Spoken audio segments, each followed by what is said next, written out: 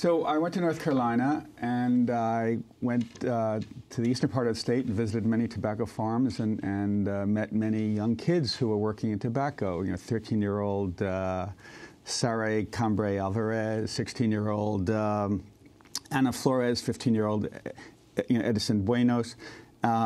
It is fairly prevalent. And I was shocked that a lot of these kids said, I work on the fields from 6 a.m. to 6 p.m., 7 a.m. to 7 p.m. Ana Flores told me she wakes up at 5 in the morning, leaves for the fields at 6, gets to the fields at 7, works until 7 p.m., sometimes 8 p.m., sometimes 8:30. And a lot of these kids told me they get really sick some of the time.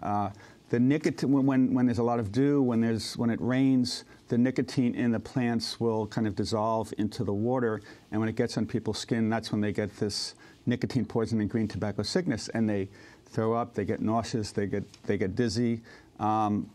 This one 15-year-old girl, Esmeralda Juarez, told me that at one point she was feeling so sick she asked her supervisor, I really need just to sit for 5 or 10 minutes. I'm feeling nauseous, and she told me that unless she kept on working, he was going to fire her.